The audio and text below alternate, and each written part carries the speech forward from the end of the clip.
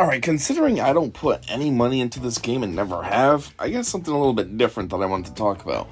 I noticed yesterday that they have this new Lightspeed bundle pack that gives you Ki-Adi Mundi at 7 stars and Relic 5 right out the gate just from buying this thing. And it's only 20 bucks. Obviously, it has a purchase limit of 1 because there's really no value after that. But, yeah, I feel like this quite possibly could be a pretty good deal. If you're not close to unlocking Ki-Adi Mundi, you're a newer player, and, you know what I mean, you got a long ways to go. You can unlock Ki-Adi Mundi right now for 20 bucks. I mean, Ki-Adi Mundi is a character that, I don't know, he's probably been in the game for maybe 5 years now. And it's just got the longest, slowest grind to unlock him. I mean, I just unlocked the guy, what, 2 months ago? Maybe 1 month ago? Nah, probably 2 months ago. And, I mean, I've been playing this game since Christmas Day 2015. I've almost been playing since day one. Day one was sometime around Thanksgiving. I was a month late to the party. And it took me 5 years to unlock, 5 years to unlock this guy, from his introduction to just unlocking him a couple days ago. And mostly that's because he's only available from, where the heck is it? This special currency that you get from raids. Where is it? I don't even know what I'm looking for. This.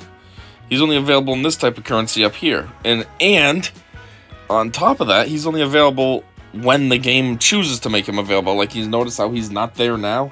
They have Wat Tambor and Maul. So maybe at the refresh he'd be there, maybe not.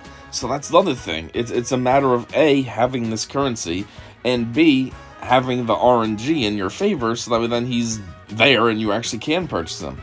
The other part is he's expensive. Like, you notice these two, $17.50 and $21.25. I mean, $21.25 is kind of expensive. But Ki-Adi Mundi is up there as well. He's either like $21.25 or it's worse. I don't remember offhand. But, yeah. So you need to have the currency, have a lot of the currency, and have the luck that he's going to show up here so you can actually buy him. I mean, other than that, Ki-Adi Mundi, I think, is available nowhere. Let's see. We'll go Galactic Republic. I just want to find the character and see when you do, when you search for his shards, what it says. So, Ki-Adi Mundi, this, yeah, nowhere. Only this pack. So, he is quite a pain in the dick to get.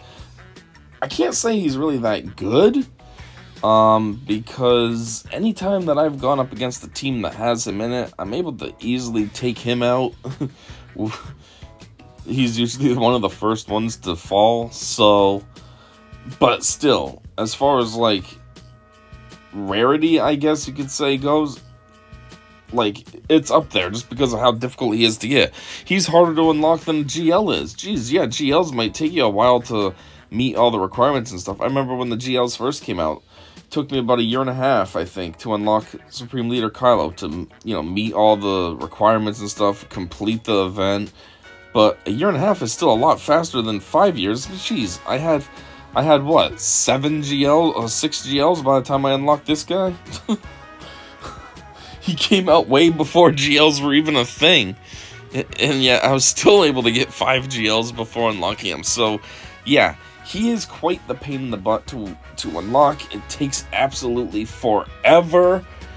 And, yeah, so in order to speed things up, maybe buy that pack. Plus, you get him straight to Relic 5 as well. So it's like, for 20 bucks, not only are you unlocking him very fast, and at 7 star, but you're able to take him right to Relic 5. So, like, he's ridiculously viable right out the gate for 20 bucks. It's not bad. So yeah, I just wanted to show that. We only have, like, a week. At this time of me recording, it says there's 5 days left. So get in there if you're interested, buy this thing, and get a kind of rare, difficult to get character right away, and get him pretty beefy right out the gate, too. That's all I got. I just wanted to comment on this because it's actually a pretty decent Lightspeed bundle. Like, we've had past Lightspeed bundles that are kind of better, you could argue. Like, we had the one for the First Order. I think you got, what, 5 characters, and you could take them all to Relic 5. So in comparison, it's like, well, geez, wasn't that like a $10 pack too? So it's like for $10, I was able to get 5 characters of Relic 5. But it's like, yeah, but those were easy to farm characters. This is different. This is an extremely challenging character to farm, and a huge farm at that. So $20 for it, pretty solid. If you don't have him, if you're far from unlocking him, I mean, if you're close, you're Relic, you got him at 6 stars, don't waste your money. But, you know, if you don't even have any progress at all towards this guy, or you have a little bit, like he's not unlocked, but you're close, you're at, like, you know, 70 out of 80 shards, buy this thing, speed up that process. Save years off of a grind to get this mediocre, I don't know what you want to call him, not marquee character, but legendary character, I guess. Yeah, so that's all I got. Thanks for checking this out, and maybe check out that pack, and until next time, I should see ya.